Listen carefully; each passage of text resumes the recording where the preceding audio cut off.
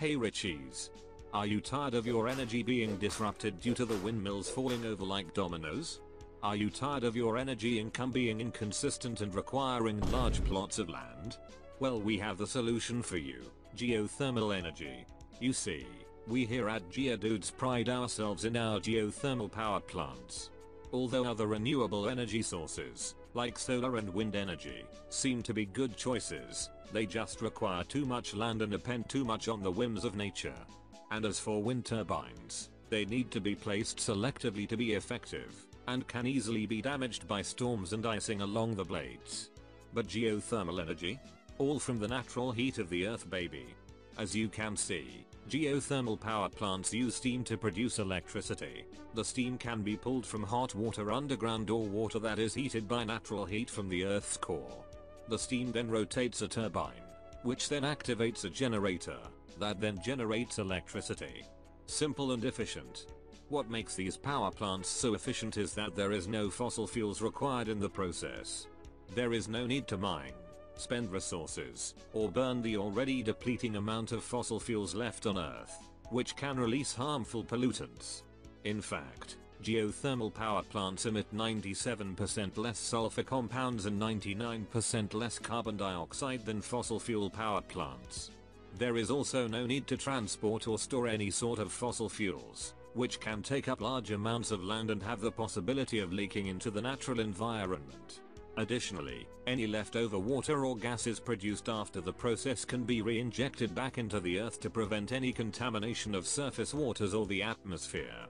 Geothermal power plants are also very compact compared to other renewable energy plants. A wind farm could take up as much as 1,335 square miles, and a solar panel farm would need up to 3,237 square miles.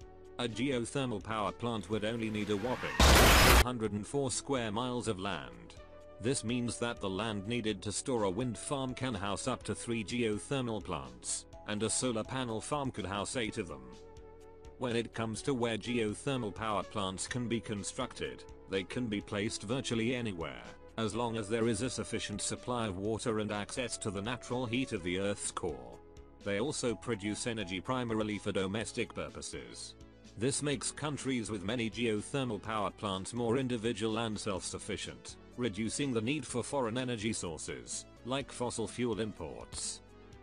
When it comes to the actual amount of energy produced, 7 of the US states have geothermal power plants.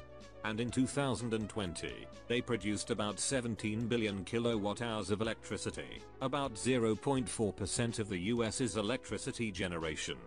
This may seem small, but as the number of geothermal power plants increases, the electricity produced can only skyrocket.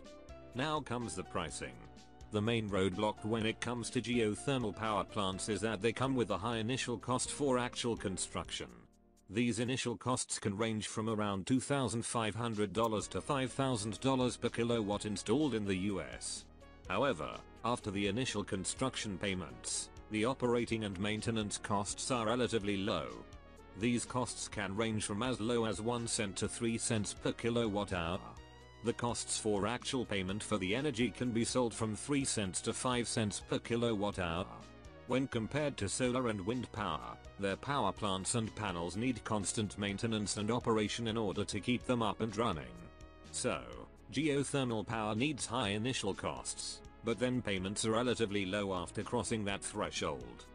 The reason as to why you should invest in geothermal energy is because it is more environmentally clean, more cost effective, more potential for production, more safe and predictable, and takes up less space, less resources, less effort in order to produce electricity compared to other sources of energy. Now, are you ready to invest in the future?